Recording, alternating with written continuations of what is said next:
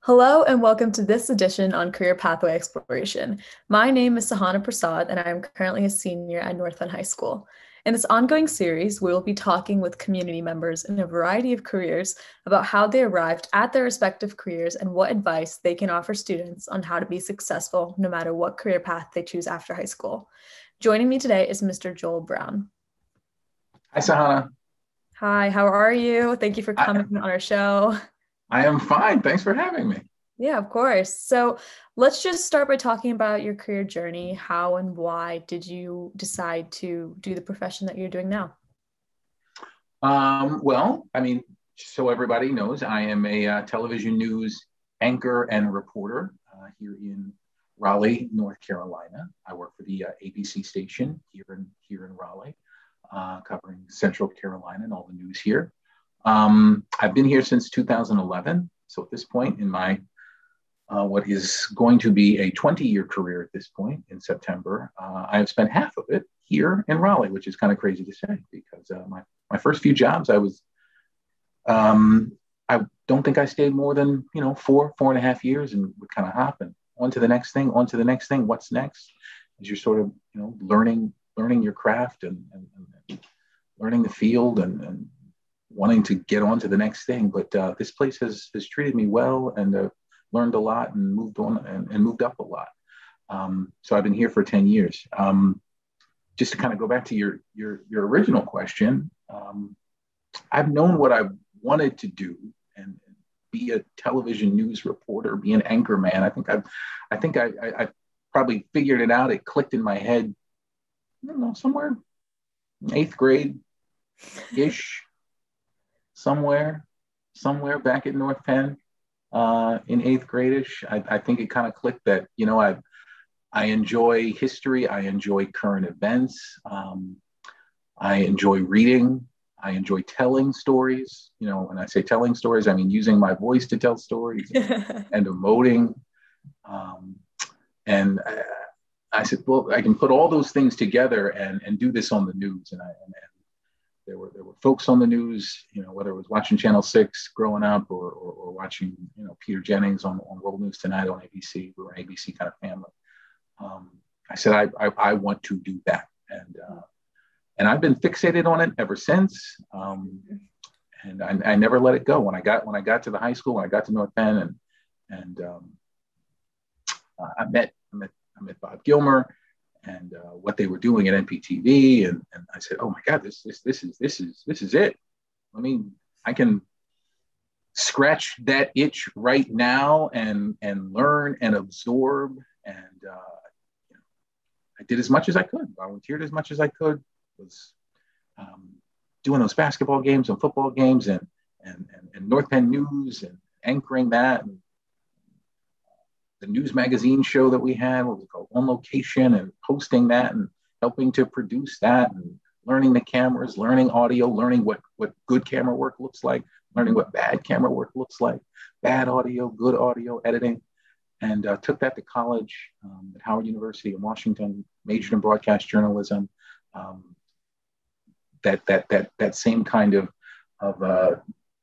trying to be proactive, taking that feeling with me to Washington. And when I say that, I mean, doing as many internships as I could, whether it was CNN or ABC News or some of the local affiliates in the Washington, D.C. area. And from that, I graduated in 2001 from college and started sending this tape that I'd been building all through college to all these stations all across the country. And I got my first job in Tyler, Texas.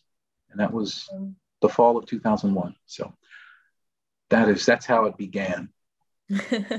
Well, no, it's lovely to hear that. And it's awesome to hear that it was, something that started in 8th grade and that North Penn and college was a place to nurture that. So it was lovely to hear about all of that. So can you tell us a little bit more about your title and the overview of what you do? I know you touched on this earlier, but if there's any specific insights that we could know as the North Penn community, I'd love to hear them.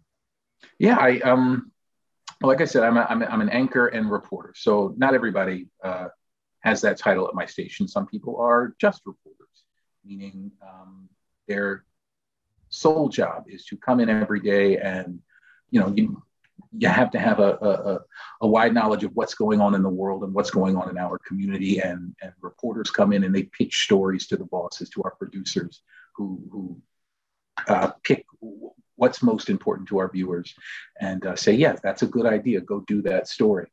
And then they go out and they news gather, they go and talk to people, they do interviews, come back with their photographers and edit pieces together for whether our new newscast or 4 o'clock or 5 o'clock or 5:30 or 6 o'clock news or 10 o'clock news or 11 o'clock news. And that is their day, putting together these stories to report. I do that, but I also anchor. So I have two separate jobs that are alike in many ways, but a lot different in many ways. So yeah, on the reporting side, I do come in at 2:30 every day in the afternoon. We have a 2:45 editorial meeting where we pitch stories, which I was just talking about. So I come in with all those kinds of ideas. I start when I get up in the morning. I don't go to work till 2:30, but many days it's before work. I'm calling people, checking out emails, checking out texts from people that say, hey, this is going on or that is going on. And then before I get to work, it's my job to kind of vet those stories and see what's real, what's not, what's important, what's not important. So I can go in and pitch ideas for stories for that night. So I do that every day. But then also, as soon as that editorial meeting is over, and hopefully it'll end with, yeah, Joel, that sounds like a good idea. Turn that story for 10 o'clock and 11 o'clock. Okay, great. Thank you. Meeting over. Now my immediate attention turns to, I have to anchor my newscast. I have an hour-long newscast at 4 o'clock, 4 to 5, and then I come back on at 5:30. I do a half hour at 5:30. I anchor that from 5:30 to 6. So that's a totally different job. And it's working with the producers who have been busy all day writing scripts. So I had to go into those scripts and massage them and rewrite things and make it sound like me, look for mistakes. I don't want to, yes, I'll be reading from a teleprompter, but I need to know what the copy is. I want to be comfortable with it. I want to seem like a master of it. I don't want it to seem like I'm reading. I want it to seem like I know. So I spend that time working on the shows, working on anchoring the shows. And then once that is done at 6 o'clock, I take that anchor hat off and then I go out and report this story. That hopefully the idea was pitched and proved back in my 2:45 editorial meeting. So 2 different jobs, but I do love it. I love both of them. I love anchoring. And I also love reporting. I still love getting out of the building every day, going out, never knowing what I'm going to be doing from day to day and meeting new people and telling new stories. I mean, just straight up telling stories is still a cool thing to me. That still kind of gets me excited. When I do it well. I don't always do it well. But hopefully I do it well more often than not. And when it's good, I still get that little thrill at the end of the night. Look, wow, I started the day with nothing and we ended with a great piece and hopefully shined the light on something somebody wasn't thinking about earlier today. And it was told well. It still kind of excites me, gives me a little thrill. Awesome. That's lovely to hear. So how do you navigate any challenges that arise in your day-to-day job, whether it be, something small or something more crucial? I think when there's challenges every day, especially with this kind of a job. I think one of the most obvious challenges is, people aren't always available to talk to me when I want to talk to them because they are real people living very real lives. And they're not just sitting at home waiting for Joel Brown from ABC 11 to call them to talk on a story. So that's an immediate challenge when I've promised a story, I pitched a story, the bosses say, yes, good job, go get it. Sounds good, go get it. And then somebody will call me and cancel. Somebody will say, no, you know what? I thought about it. I don't want to do this anymore. It makes me nervous. No, I'm going to get fired if I talk to you, Joel. I can't do this. And me having to quickly figure a way around that while I'm up against a deadline. Deadlines are another huge challenge on top of an already tough challenge. When I go out and do a story, and I hit the ground at 6 o'clock to turn a story for 10 o'clock and 11 o'clock, it leaves a very small window to get it done. When I say get it done, get out, interview them, get back, log everything they said, pick out the best fights and write it. You know, I still want to take time and focus and try to build a story in my head and tell it well. And that's all that stuff takes time. So, I mean, I think getting around some of the biggest challenges is time management. That's something, you know, that I've, you know, have worked on this last 20 years, and managing my time and being more efficient, managing other people. You know, I can't always do everything I want to do, but I've gotten better at delegating and thinking around it, using the technology. Technology has helped. One thing the pandemic has certainly helped with it. All these Zooms I'm doing, it obviously it comes in handy. And, for interviews when I don't have to drive from Raleigh to Chapel Hill to get this person, which I'd love to have, but isn't crucial. I can just Zoom them, and then maybe we can get one person in person and then put it all together. So, you know, that challenges, probably the biggest challenge is time, you know, more than anything, even with people canceling and everything like that. That's par for the course. It goes along with the business, but managing my time, it's probably the biggest kind of umbrella challenge. It hovers over everything. Yeah, no, it definitely does. And while totally on a different scale, I think a lot of high schoolers can face that challenge of time management day in and day out. So exactly. Yeah. So pay attention, work it out now, and then you'll be better equipped. Absolutely. When you hit the adulting than me. So you already mentioned this before, but what do you enjoy most? So like that thrill you mentioned before that you get at the end of the day, what does that feel like? Or is there anything else that excites you about this job? Yeah, like I said, I mean, I do still get a kick out of telling good stories and it all working out, because, you know, like I said, with all the different challenges and stuff, I mean, sometimes you win, sometimes I win, and something will work out. I mean, just last week I was doing a story. I think it was last week. Last week, President Biden announced his plan to fully withdraw American troops from Afghanistan. So that's, you know, it's a news event, but then, you know, we're a local news station, so how can I make that relevant to our viewers? We have a big military audience because we're part of our viewing area is Fayetteville, which is home to Fort Bragg, which is one of the largest military base in the country, really in the world. So, you know, military is a part of what we do.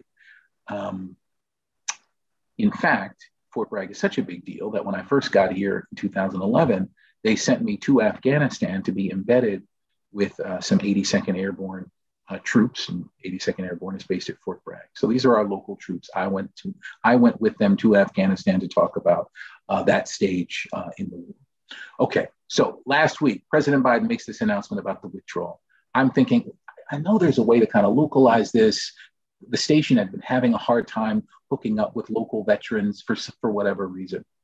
But then I thought, well, you know, I was there in 2011. How can I figure out a way to kind of tie that in, that trip that I took 10 years ago that, you know, probably most people have forgotten I was even there. And I just took a risk. I went back to one of my stories that I turned in Afghanistan to a guy who, when I was there, he had just survived a IED blast, and it actually saved a couple of soldiers during the blast. So when I was there, he was being, you know, given a special medal, of valor, something like that. Anyway, I found his name, and then I didn't have a number for him. I hadn't talked to him since we were in Kandahar. But I just did a little bit of research, and I found an article that his hometown paper in Michigan had written about him based on seeing our story 10 years ago. They said, hey, one of our local Hartford, Michigan troops was just spotlighted in an ABC North Carolina story, blah, blah, blah. This was back in 2011. So anyway, it named his mother in the article. So they quoted his mother, said, oh, I'm so proud to see my son. And I didn't know about this news story. It was in North Carolina. It was far away. Anyway, I looked up his mother, found a number for his mother. That number had changed, but it went to his sister's phone. His sister calls me back and says, yes, Mr. Brown, I just got your message. We all remember this story you did with Thomas 10 years ago. Let me give you Thomas's number. I've already called him. He says it'll be fine. He'd love to talk to you. Long story short, 10 years later, last week on this day that we have this, big national news story, I'm able to localize it by saying, hey, remember that time I went to Afghanistan 10 years ago? I reconnected with one of the soldiers I met there, and we had a conversation about President Biden's announcement today.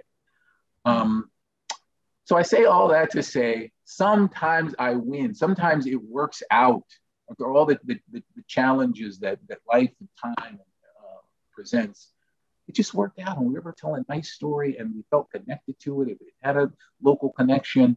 And the guy was really, he said a lot of things that were important to say on a day like that, that, you know, yes, maybe it's time to pull out of this country where we've been for 20 years. But also we need to be thinking about the mental health toll on a lot of these soldiers. A lot of it, he said one thing that really stuck with me. He said, look, I've lost more friends and colleagues since I've come home, you know, whether it's, you know, whether to suicide or risky behavior. You know, he's talking serious things, which, you know, as a journalist, you always want to push forward. What's the next thing? He said it, and it was a good story, and I'm glad we were able to tell it. And we wouldn't have been able to tell it if things just hadn't, you know, worked out like that. And that was nice, because they don't always work out. Yeah.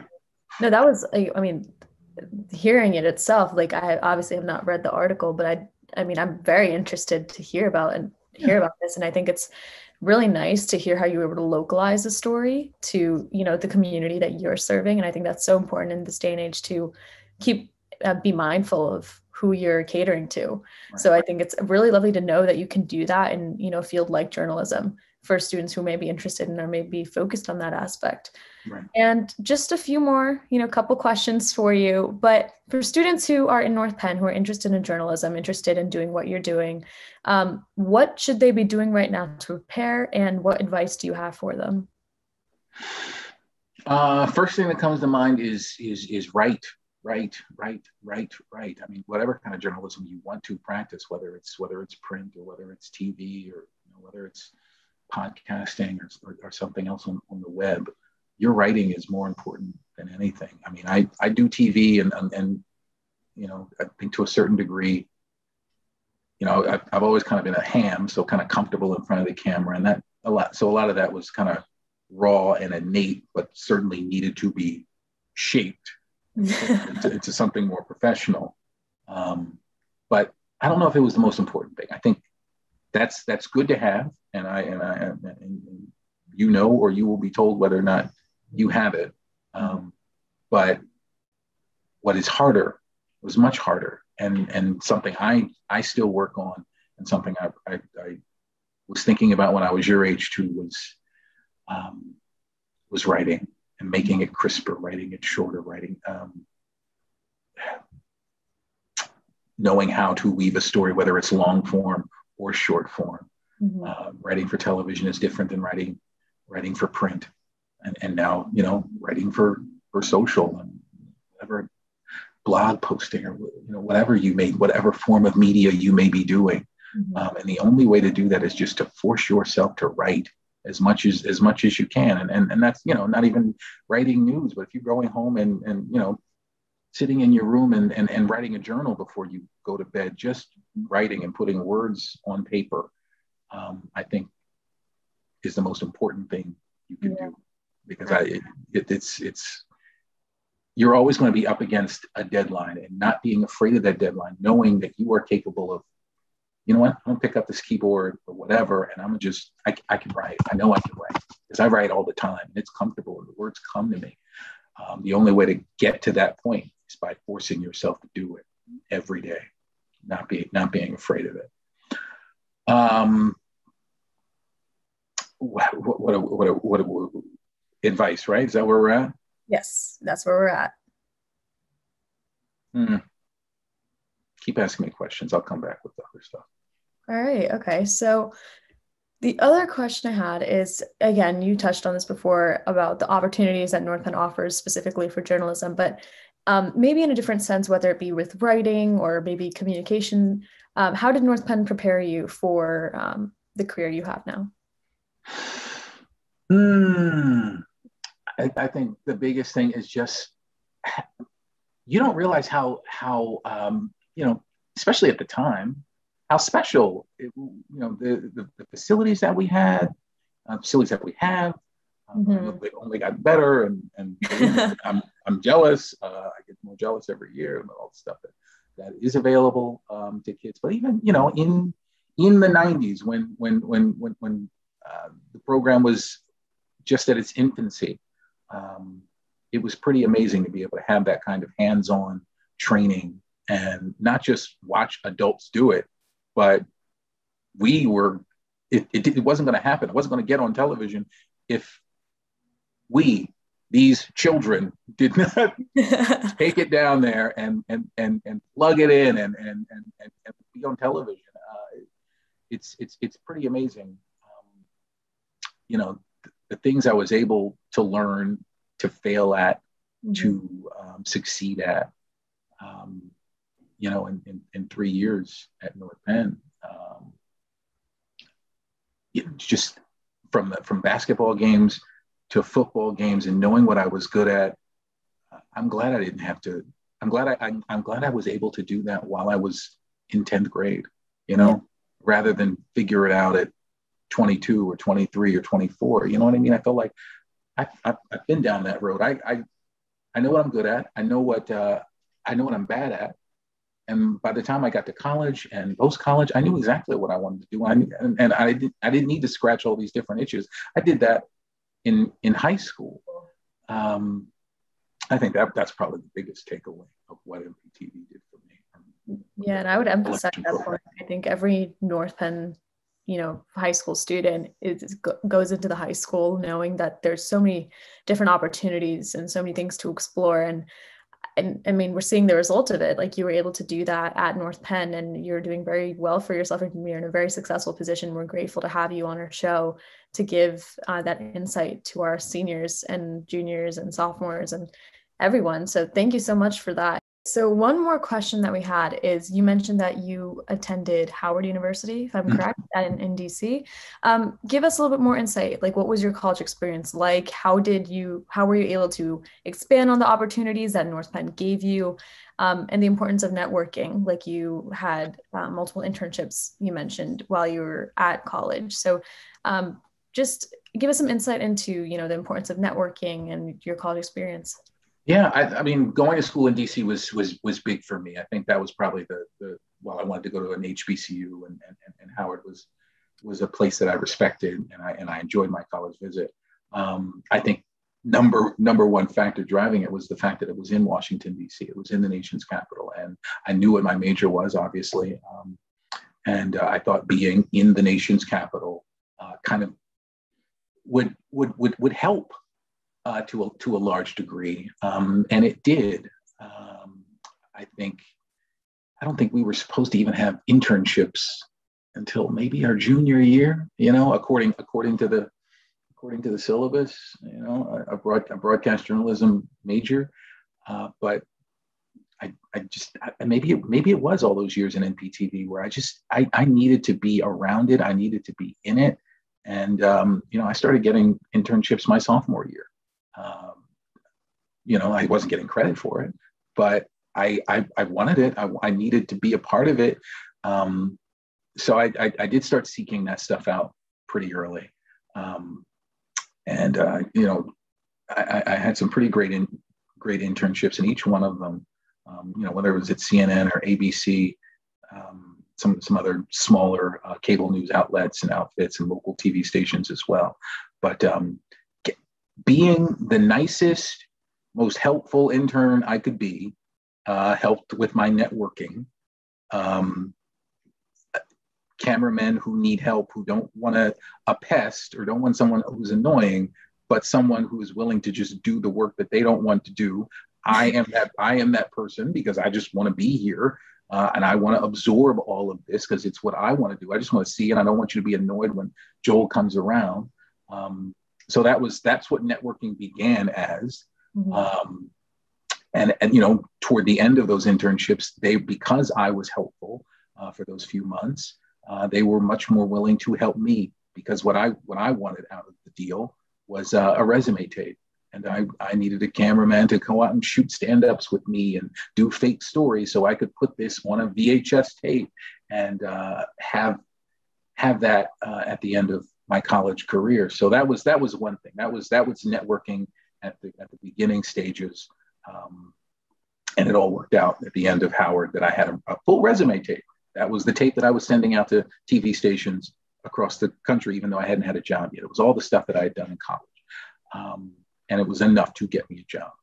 Networking another way, all my professors, at least in my major, were people that had at one point or another been in the news business, whether it was print or whether it was television. And some of them are still friends to this day. And it started in this professor-student relationship, but obviously you have all this stuff in common, and they became, just full-fledged mentors to me. And then now in adulthood, they have become friends. One of my broadcast professors, Jonathan Decker, he's my BJ2 professor. I mean, how amazing is this? I graduated in 2001, so I had him probably 2000-ish, probably around there. Graduate. I'm working at CBS NewsPath in late 2000s. I was there from 2007 to 2011. Anyway, I'm at the White House a lot, every day or whatever. That was kind of like I was a Washington-based reporter, so I'm either Capitol or the White House. Anyway, Jonathan Decker, who has since left Howard, is now working for AP, working for the Associated Press. And he's sitting right next to me in the White House briefing room, my old college professor, and we're doing what we do and being journalists together. And it was just kind of full circle and cool. And he's a part of my network, So the network also is collegial. Every station I've worked at, whether it was NBC 56 in Tyler, Texas, or WSVN in Miami, CBS, and now ABC 11 here in Raleigh, all those people, all those bosses, all those producers, all those fellow reporters, and all those photographers and editors, probably more important than anything, are my network. And nurturing those friendships and that network is what fuels me, and it really is. I'm not going to worry. You know what I mean? I don't know what the next day is going to bring, or the next job. If there is a next job, well, I need a next job. But the network is strong because it's built on those people and those relationships. So I wouldn't take anything for granted whatever career path you're choosing. That's the most important thing. Yeah, absolutely. Absolutely. I think we've all learned the value of having people in our lives. And I think it's definitely something that, a lot of seniors, especially going into college, or need to think about as they, transition to, professional life and away from the student life.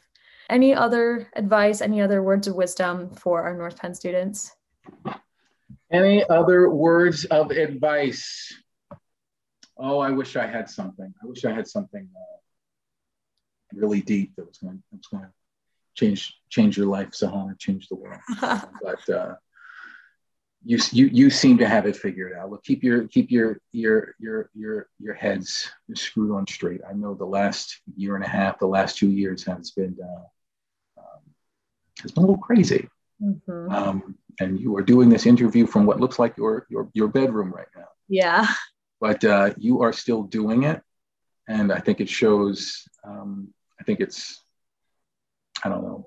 It speaks to the resiliency of you and all of your peers that you're going to school with, and really of your generation. You know what I mean? I can't imagine doing school like this for the last year and a half. I mean, actually physically going to that school every day was, in my mind, was crazy and tough. But you've been doing it in a total different way. So I think, look, resiliency is something that my own resilience has been tested over this 20-year career. And I think, growing up in Lansdale and going to the school and having the opportunities that I had came with a certain amount of privilege. And I didn't always respect that or I don't know. I didn't know it until I was a little older, and adulthood kind of reveals like, oh yeah, you haven't had it so tough. Not everything's easy, obviously, but I certainly have to recognize the privilege that I have had in my life. And then when tough times hit, it made it tougher for me to take, because things had again, all of it's relative, had come relatively easy to me. So when I did come against hard challenges in career, challenges in life, it took me a little more to kind of push through it and get through it and think about what's next. But anyway, I'm saying all this to say resiliency will be tested, and it's an important attribute to adulthood and to life. And the fact that you and the rest of the folks you're going to school with have gone through this will make you better. And just hold on to that. Well, on the behalf of all North Penn students, I say thank you for that. I think, it's definitely nice to hear that, given the type of school year we've been having. And we thank you so much for joining us today, and we appreciate your time to offer career advice to the students of North Penn. Thanks, Ahana. Of course. You can watch all our episodes of the Career Pathway Exploration series on the North Penn Television YouTube channel at youtube.com/NPTV. I'm Sahana Prasad. Thank you for watching with us today, and we'll see you next time on Career Pathway Explorations.